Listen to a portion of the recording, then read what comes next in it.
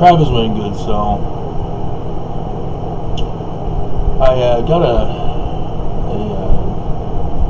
comment on one of my channels, one of my videos, by a supporter. He had informed me that he had been trying to correct Wikipedia of the misinformation and disinformation about the Church of Jesus Christ of Latter-day Saints. And he told me that they replied saying that there is no consensus for the changes he was recommending. Consensus, huh? So truth is now dependent on a democratic vote. And that he's not a real historian.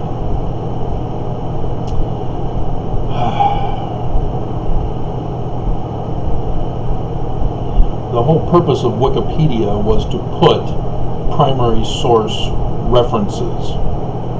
And so you don't have to be a real historian as long as you put primary source references. But you'll notice as you go over church sites on Wikipedia of different characters, places, events, that the references, if they don't have anything cited and claim need citation, or have modern authors. For example, there's a guy who published a brand new book on Brigham Young, 2019. And I did the video exposing that Wikipedia had caved all the information about Brigham Young to this new author. One book, and all of a sudden he's the professional. There was one thing of value that I did find while doing that video. It was live. Is that we now know why Brigham Young wanted to take over the church and murder Joseph Smith. The author didn't catch it. He thinks the church is true. And Brigham and Joseph were friends.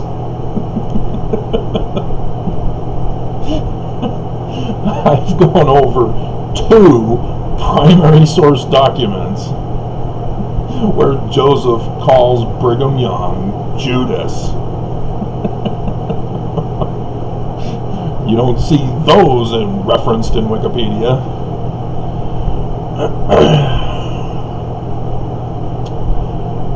But yeah, his wife was sick, and for 2 years they had been attending a church and hoping that the priesthood power would cure her, and she eventually died.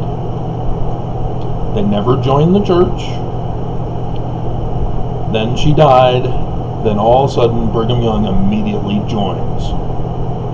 Now that's not suspicious at all, is it? Oh, you killed my wife. I'm joining now. Yeah, no. And so you can see why Russell M. Nelson, a medical doctor, has no interest in healing any of you, but by the power of gratitude, Jesus, prayer, fasting, church attendance. It's because Brigham Young passed it on down.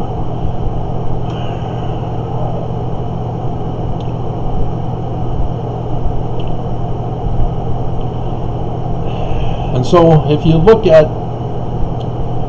Brigham Young's Wikipedia page. I had Sidney Rigdon's Rigdonite Wikipedia page up, because there's something very interesting. So yes, you're going to get bombshell exclusive information. See, under the picture of Brigham Young, you see the misinformation and disinformation claiming that Brigham Young is the second president, and president is in blue so that you can click on it and find information about what president means, of the Church of Jesus Christ of Latter-day Saints. And again, you can click on that. Brigham Young is not the second president of the Church of Jesus Christ of Latter-day Saints. He is the first. Joseph never called it the Church of Jesus Christ of Latter-day Saints. It was the Church of Christ the whole way through. There are primary source documents to refer to. This is misinformation on Wikipedia. So when Joseph Smith died, there were several groups, and they don't include David Whitmer, who formed his own church and later wrote a book, An Address to All Believers in Christ, I believe was the title. And it was a response to him learning about Brigham Young's changed Doctrine and Covenants the year before he died. He put in section 132, gutted monogamy, and took out the monogamy portion in section 131. Again, primary source information, which would have been helpful for CNN when they did their Vast Facts of Mormonism.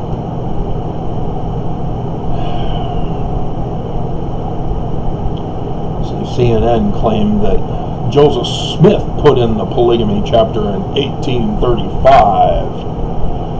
Yeah, I don't see CNN giving a retraction. Church ain't gonna say nothing. Oh yeah, CNN, reputable news source. Just like Wikipedia.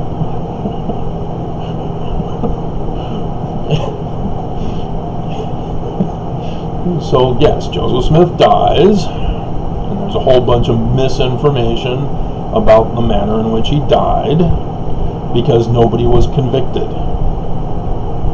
There technically, legally, is no one who was held responsible for Joseph Smith's assassination, despite all the people involved.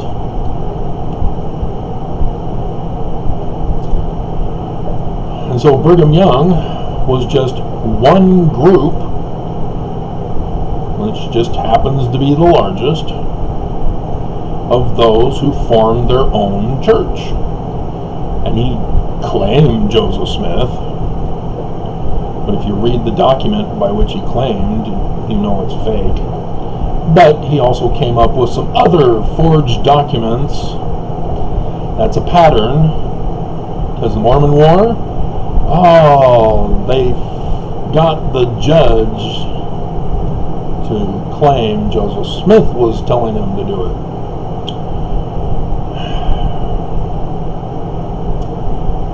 And so the Council of 50 and Joseph Smith personally, one-on-one with his best buddy Brigham, gave Brigham Young secret documents telling Brigham that he is to lead the church when Joseph is gone. We know that's all BS. As members of the church of any of the branch offs that kept Joseph's 1835 Doctrine and Covenants. How do I know this? Because, is it 1835? Yeah, 1835, March 28th, section 107, verse 22. This is how Joseph Smith established how succession was to be done. Primary source document right here of the Melchizedek priesthood, 3 presiding high priests chosen by the body.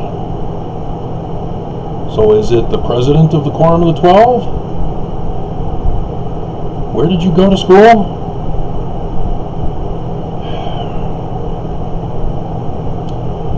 That's how it's supposed to have been done, and it was not done.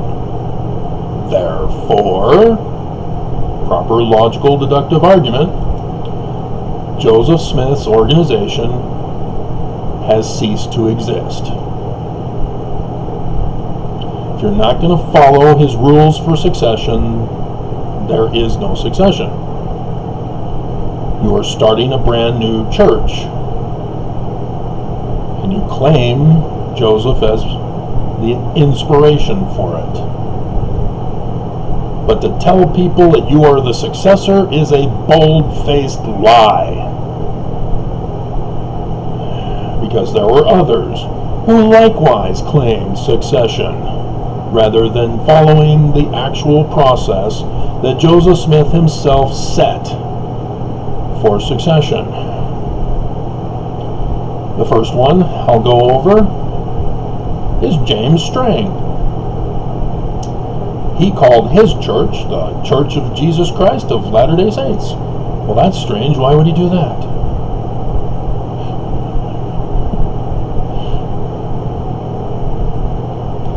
Because Joseph's church was the Church of Christ. Well, it's because James Strang came out of Brigham Young's church.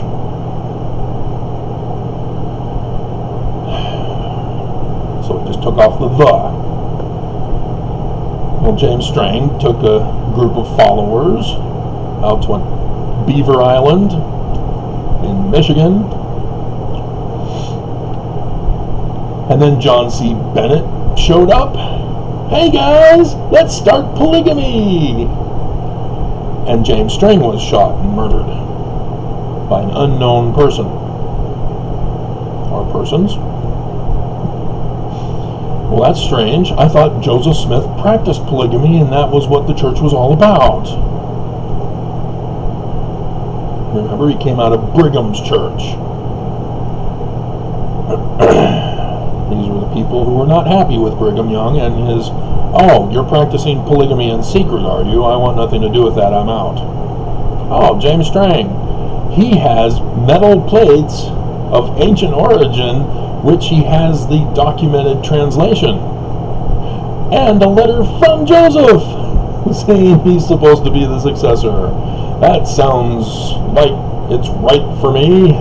My spiritual witness is tingling. Yeah, well, it was over after his death.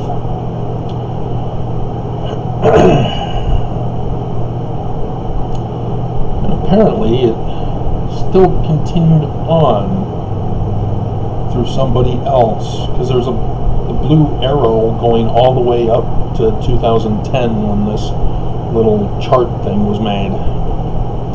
And I don't know, this may not have been by a real historian.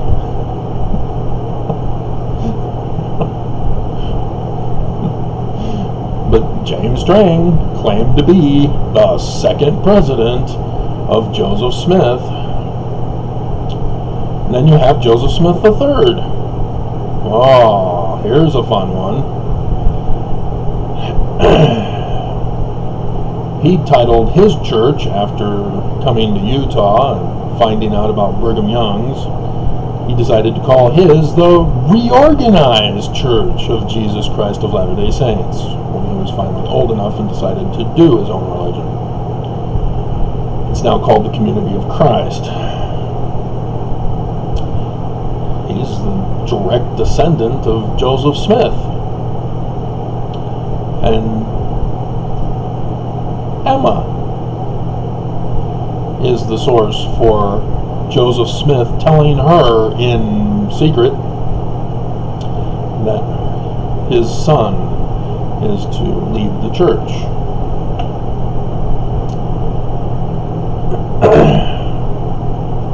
After he dies. And so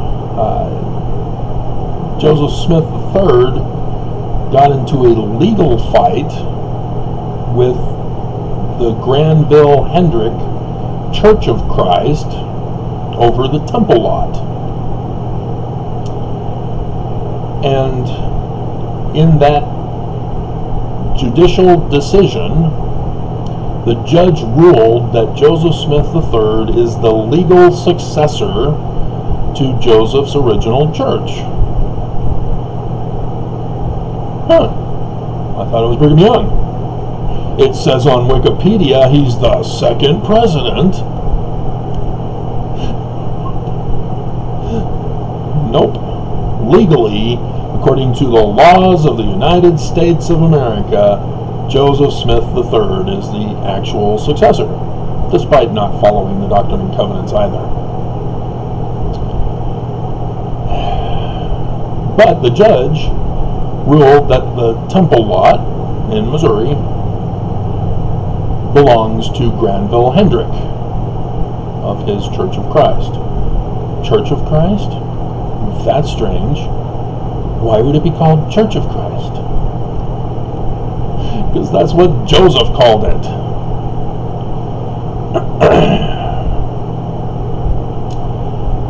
And so life is a bowl of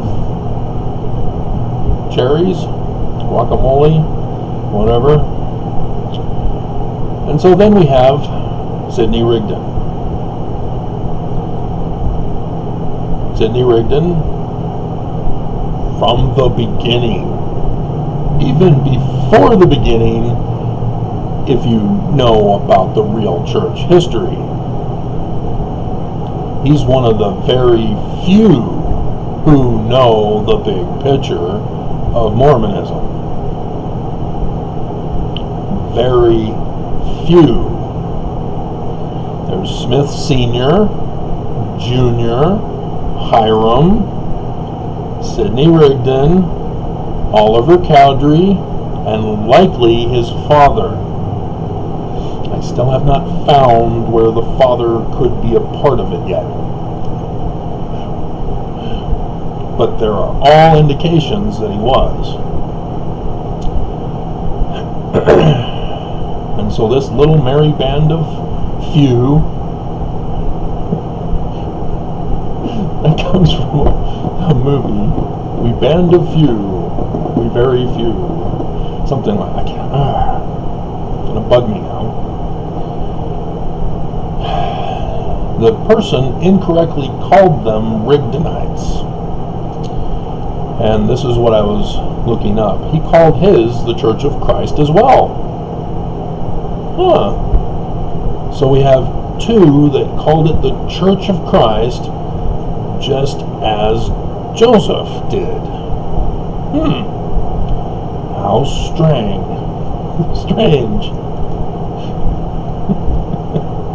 So I was trying to find out more about his organization.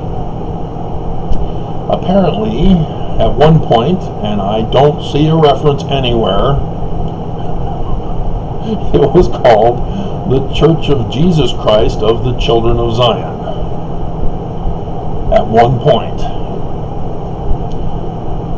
But its adherents are known as Rigdonites. Sometimes Pennsylvania Latter-day Saints or Pennsylvania Mormons.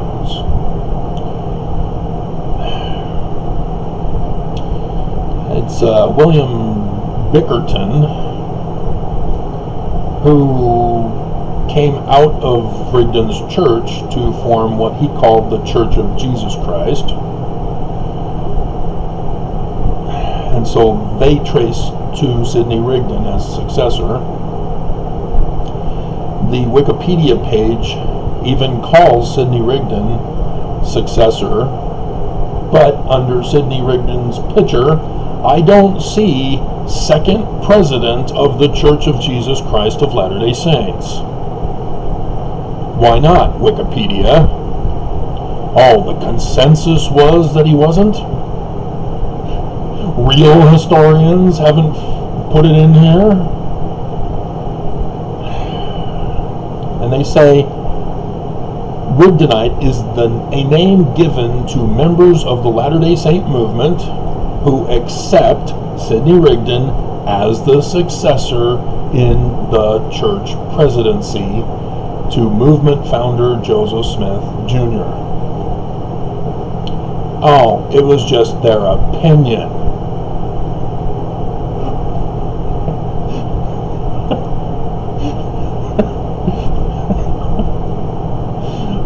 Dear God. Do you see what kind of damage such blatant misinformation and disinformation can cause?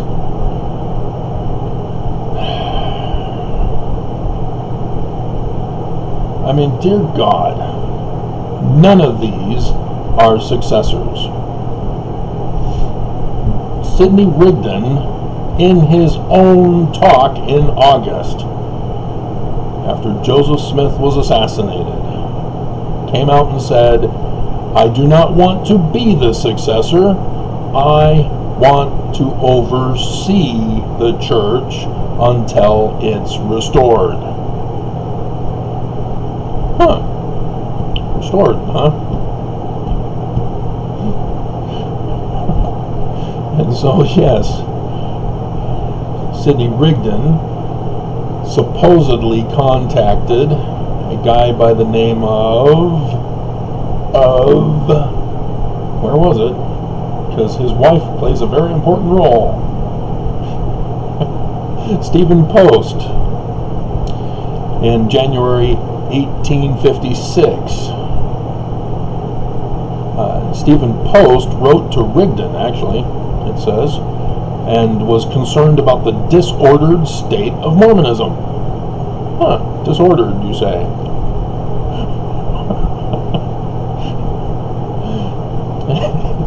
And March, Rigdon responded with revelation, commanding Stephen Post to reestablish the Rigdonite organization.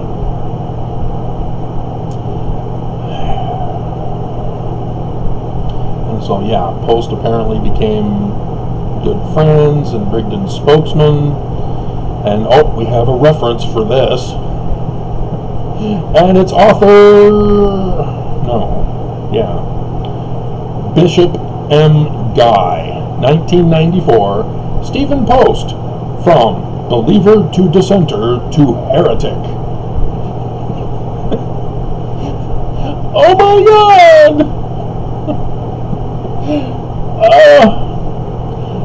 Wikipedia, did you guys not graduate from high school? Did you not have to do any reports where you had to put footnote referencing and an index on how to do all this?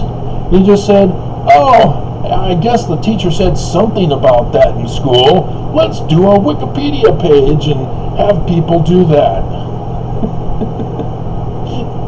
Oh, people are putting whatever they want. Well, let's crack down and say that we need a consensus, a democratic vote of what is true, and real historians who will link as primary sources. Dear God! Is that what they teach you guys in school? I mean, seriously. I was educated to not do this.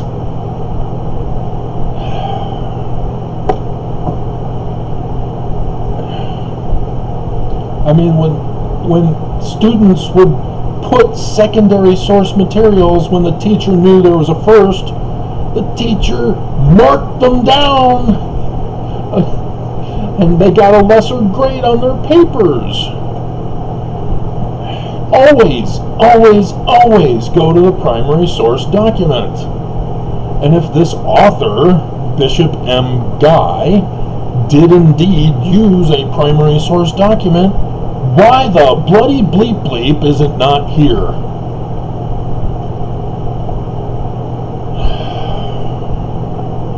in his sacred little secret, only I have possession of the primary source information, and you must buy my book to learn what it is.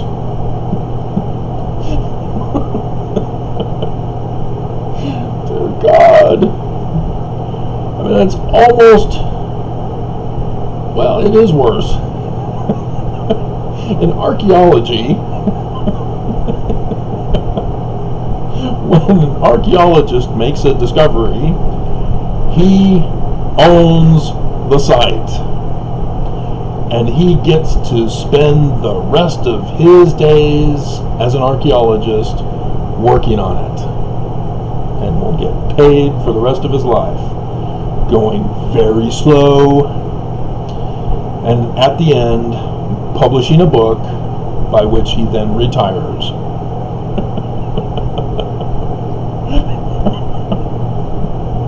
And so the rest of the world is aware of the discovery, but have to wait until the guy retires and publishes his book to find out anything about it. What a joke.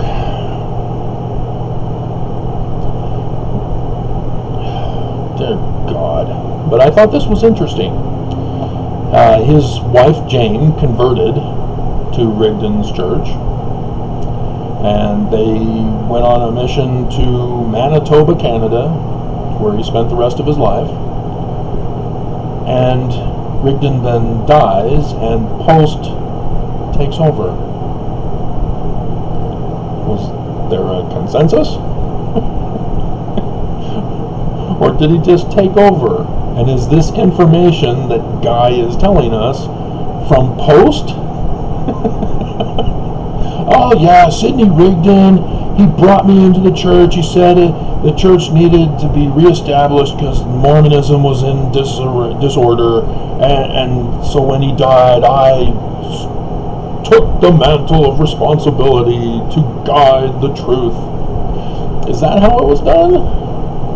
Because there's some missing information, Guy. But I thought this was interesting.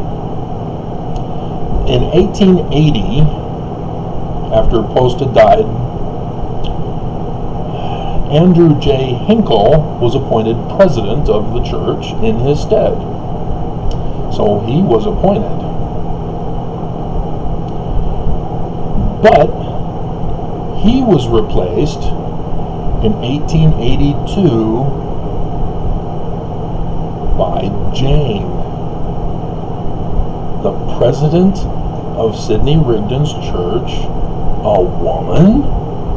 Women are not allowed to have priesthood, let alone priesthood office, says Dallin H. Oakes of the Brighamite Church.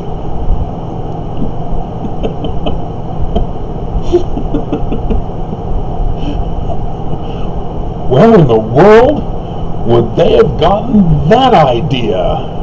Certainly not the primary source document from 17 March 1842 to the Relief Society that was newly founded by Joseph Smith.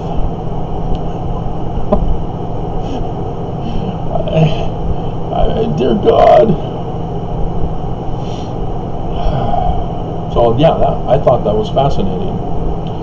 That there can be a female president of the church in the absence of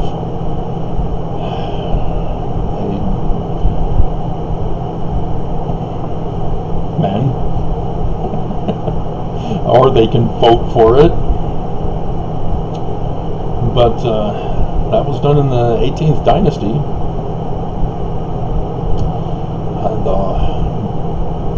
David Moses II died before David Moses III was old enough to take over the throne, and so the Amun priesthood, in consultation with Hatshepsut, the Queen Mother,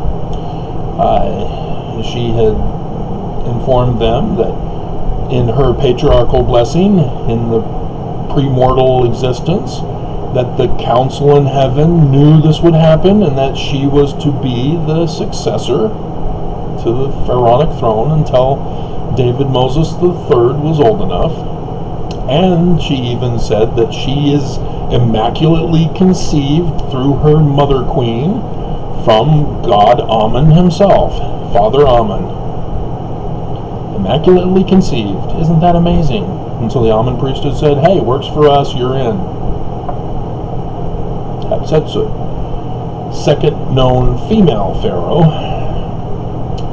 of the 18th dynasty.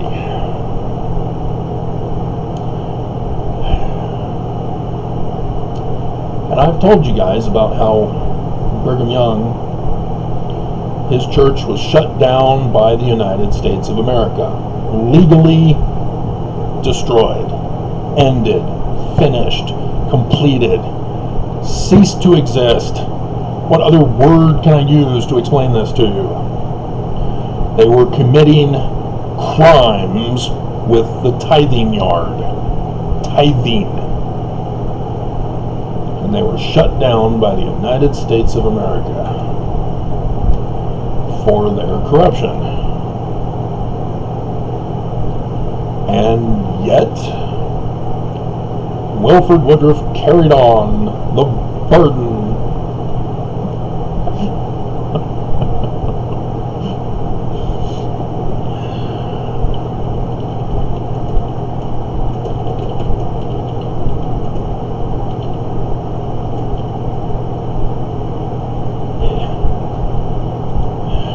Google's acting weird today.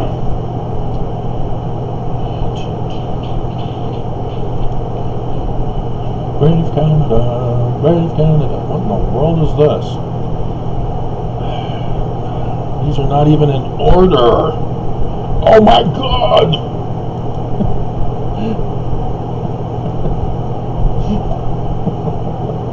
Here we go.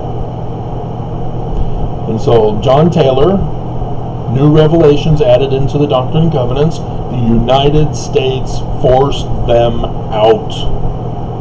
Now do you understand why Section 132 still remains?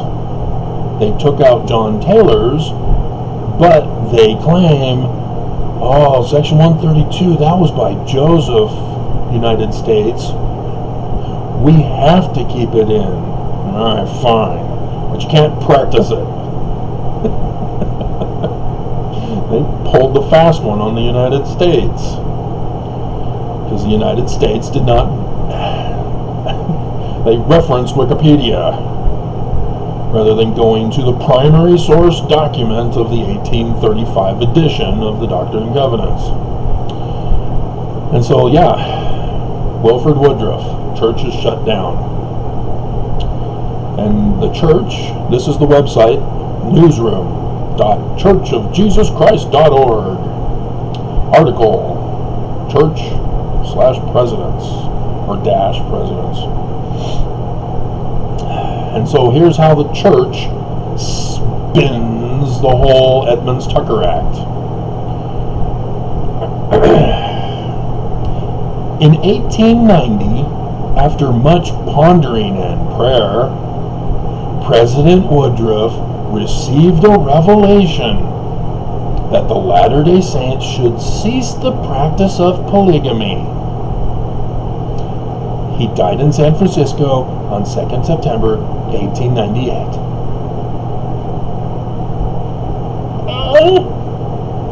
Nothing about the Edmunds-Tucker Act, nothing about being arrested, nothing about tithing. It's now called a protection racket, what they were doing, along with some other crimes branching out from it. But gone! The church won't talk about it. Oh, I don't even see any referencing.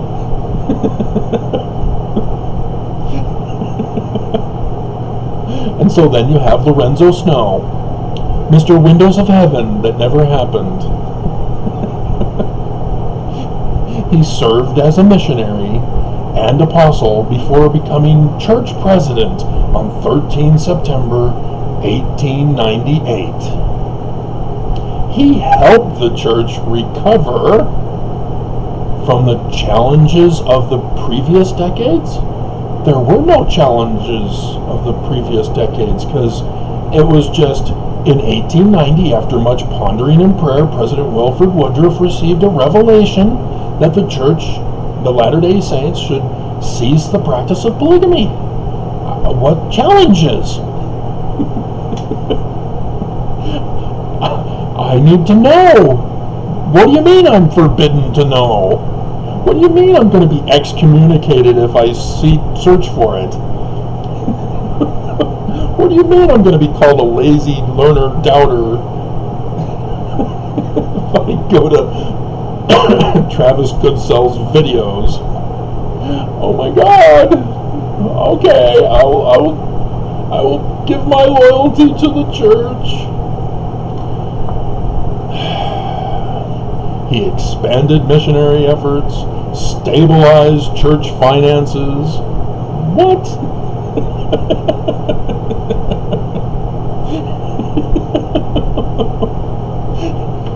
By encouraging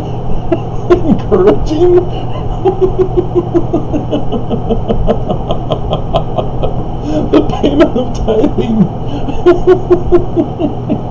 Let's do a little test, all of you who are faithful Mormons. Tell your bishop you're going to stop paying your tithing for a couple of years to financially stabilize yourself.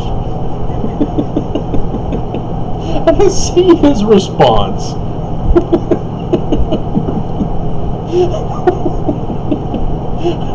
Make sure you have your temple recommends handy. He's going to want to look at it.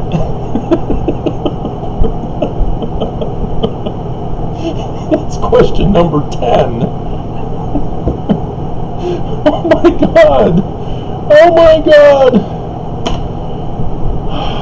Dear God.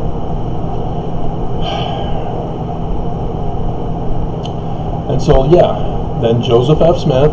So technically, Lorenzo Snow is not the legal successor, because the church is gone. It ended. It's over. Edmunds-Tucker Act shut it down. So there isn't supposed to be a successor. There is supposed to be no Lorenzo Snow. He's an asterisk president of the church, because he's not official. He's not legal. And neither is Joseph F. Smith, Fielding Smith, son of Hiram Smith, who was kidnapped by Heber C. Kimball, taken hostage to this valley. You know, illegitimate president. How sad. The whole thing about this is sad. Asterisk presidents of the Church of Jesus Christ of Latter-day Saints, and they tell us their challenges or revelations, ceasing the practice of polygamy, not tithing.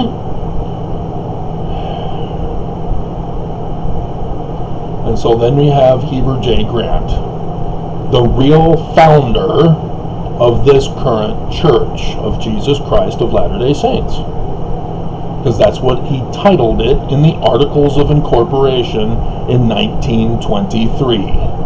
The primary source document is available for all according to the Freedom of Information Act, and it's all over the internet. Oh no, you can't look at that stuff, only what the church publishes are we allowed to read. And so yes, Doctrine and Covenants took out the doctrine. Lectures on Faith, gone in 1921.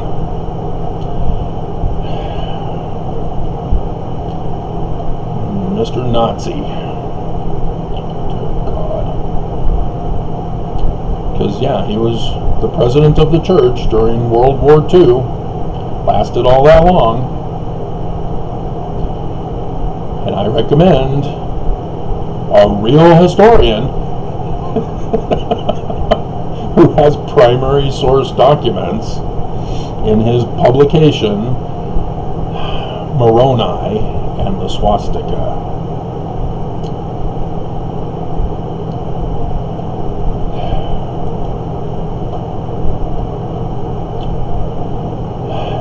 That is the real church history.